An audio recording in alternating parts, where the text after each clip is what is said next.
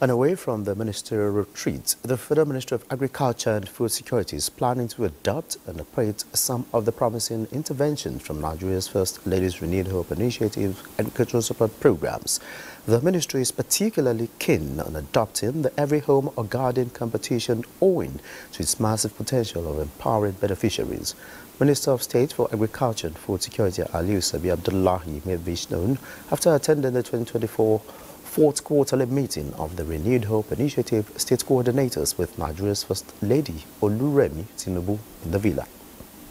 The last time state coordinators of Renewed Hope Initiative met with the national coordinator and Nigeria's First Lady Oluremi Tinubu was in July this year.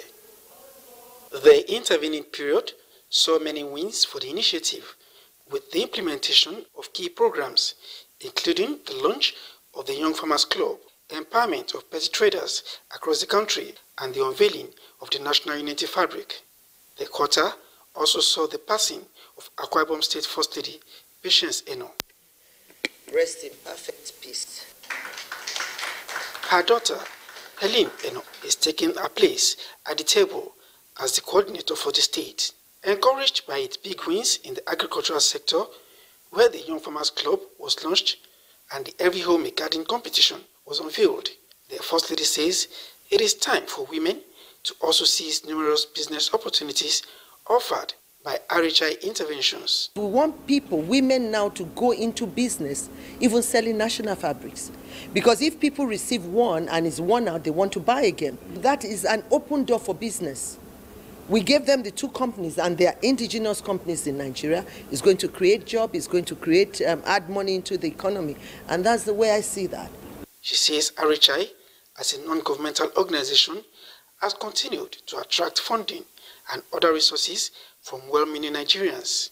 Because like the food bank we are doing, we have two companies. That was the people we started with. They give us a truckload of food, and Mrs. Shetima is handling that. Under 2 years, we should be able to finish. Minister of State for Agriculture and Food Security, Aliu Sabi Abdullahi, who joins the meeting, says the ministry is betting big on the agricultural support programs of RHI to promote farming in states. So as a ministry, we are not just, this is not a one-off. We see this as an opportunity, and we are taking this opportunity hands-on.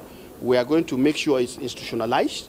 We are mainstreaming it into our operation. We have a budget line. Definitely it will be about 68 million that will be going to them for the various components. So, and when we are sending it, we will be sending along with the schedule. He adds that the state governments are all expected to have desk officers in their various states to enhance the implementation of the program. In the State House, Adeni Itaiwo, NTA News.